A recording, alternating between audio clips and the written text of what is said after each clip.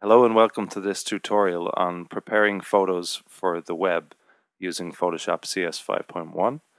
And we're going to start off by talking about how to follow a workflow for optimizing and saving your photographs for web. So we're going to be using a couple of exercise files here, but of course you can use any photograph that you want to demonstrate this process. So what we want to do is to create high quality JPEG files for use in our website, and secondly to protect the original photographs that we've taken with our cameras.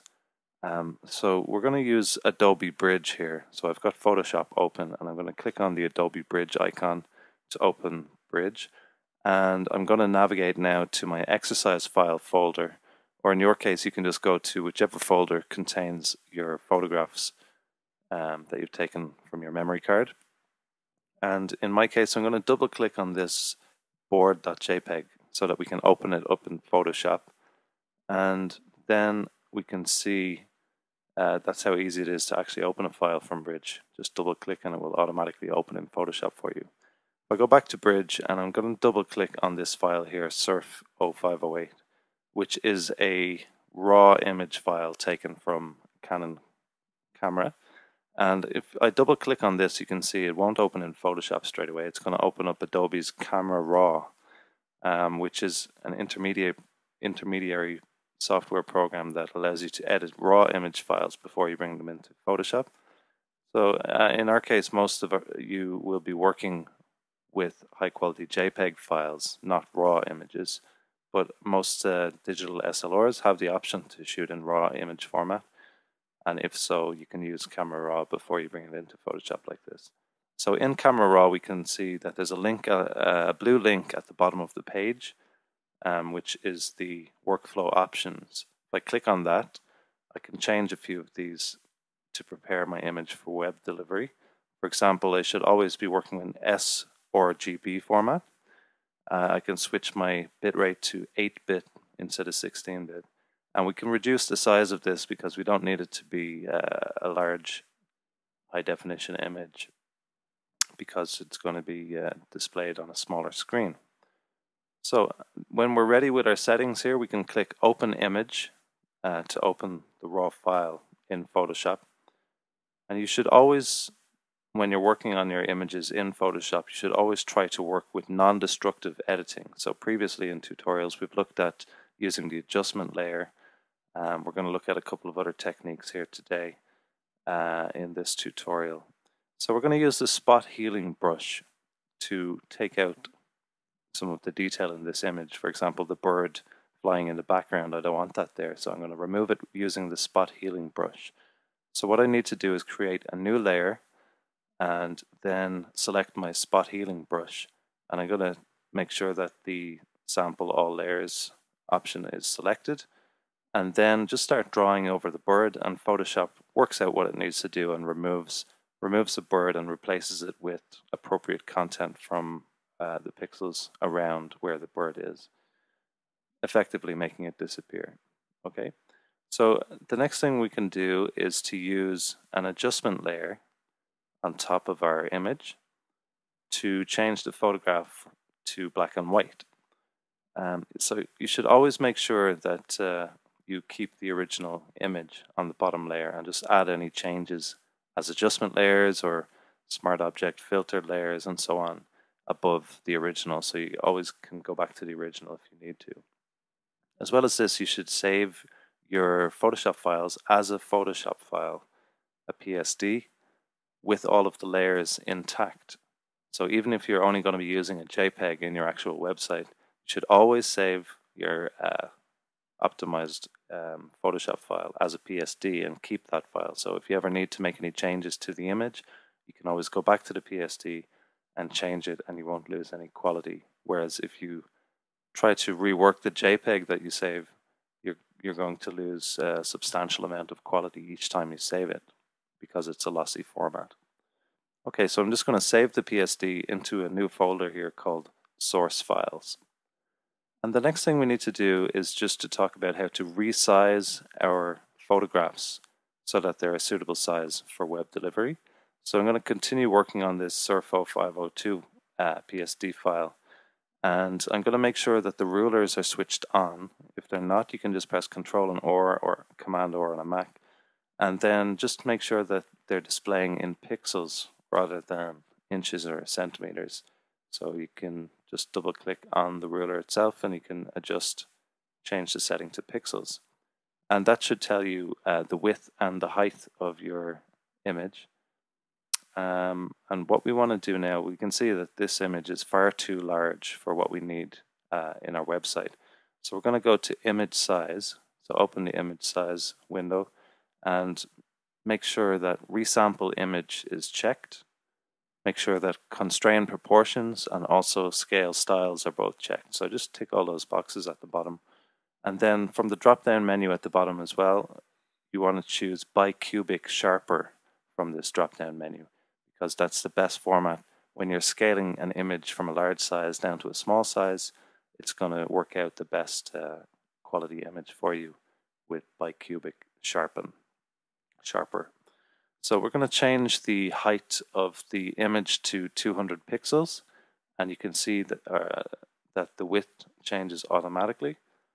And also the size of the file is going to be reduced dramatically because the photo that we're working with is going to be much smaller than the original. The resolution here in image size is only relevant if you're actually going to be printing out the photograph. So we don't need to worry about that as we're working for screen here. And once we tell Photoshop what size in pixels we want our image to be, then the resolution doesn't matter to us in this case. So when you're ready to go, just click OK and then choose File, Save As, and save this PSD file into a new folder called Resized for Web. So the last step of our workflow is that we're going to actually sharpen the photograph before we save it for web. So we're going to open up a new file here, wipeout2.psd, or you can work with any photograph that you've got on your hard drive. And it's always a good idea to sharpen your images before you put them on the web, just because of the way that they will be displayed in various screen resolutions. It makes it easier to see the detail of the image.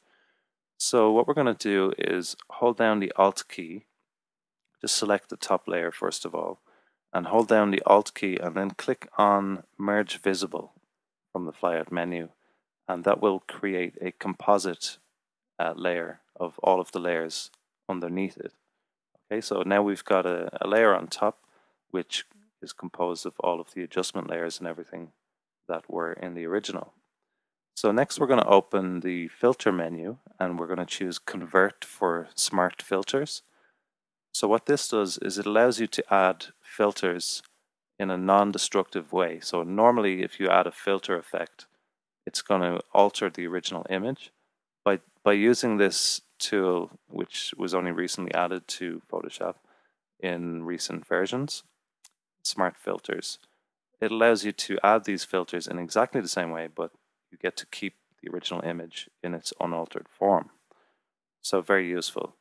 And so again, once you've switched this into a smart filter object, it becomes a smart object. Then go to your filter menu again, and we're going to go down to the Sharpen category, and we're going to choose Smart Sharpen. You could choose Unsharp Mask as well, but Smart Sharpen is actually slightly better. It gives you more options, and you can kind of see what you're doing more easily. So make sure that the more accurate box is checked and that Gaussian blur is selected from the drop-down menu there.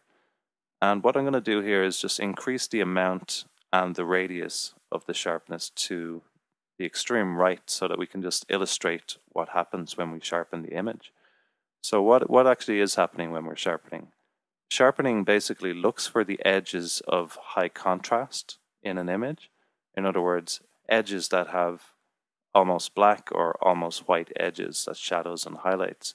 And what sharpening does is it makes the light edge pixels lighter and it makes the dark edge pixels darker. So we can see here what's happening in our image. The radius actually affects the pixels around the edge pixels. So in most cases you're going to want to keep the radius relatively low unless you want to impact on all of the pixels around the rest of the image as well. So if we go to the Advanced tab in the Smart Sharpen window, you can also control specific shadows and specific highlights separately if you need to get into that much detail in your particular photograph. Obviously, it depends on the image itself what you might need to adjust in terms of sharpness. So let's have a look at the before and after here. We can just play around with the shadow and highlight effects there. And when we're ready to go, just click OK. And we can see the before and after effect of sharpening on the image. And also you'll notice in the layer there is a mask icon there. So what we can do is just select that and then switch our paintbrush to a black color, and we can start painting on top of the filter mask. So if we only wanted to sharpen the surfer himself, we could just black out the rest of the image and it would create a mask, a filter mask for us, so only the white part would be sharpened. Okay, so you can get some very nice effects. It works great for portrait photography if you only want to highlight the eyes or the mouth or the nose, for example.